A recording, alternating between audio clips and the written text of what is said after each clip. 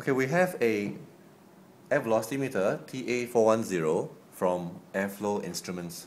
This is a basic air velocity meter with temperature readout.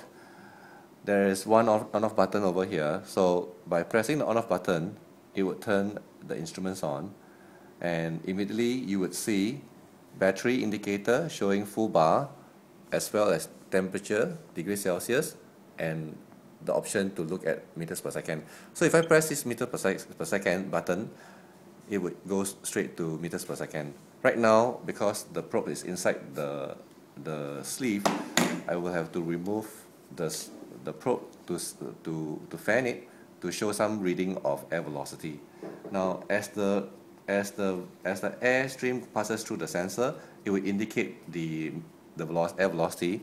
The button on the right hand side over here is a hold function. So if I were to press onto the hold function, as you can see, the display is freeze. So it's holding onto the measurements for us to take a closer look. Now, if I remove the hold function, the instruments will go back to reading in real time. To change from meters per second, there is a button on the left hand side. I can press this button and hold onto it. In a short while, it will allow me to change between meters per second to feet per minute. So I can go up and select feet per minute, or remain at meters per second and select it.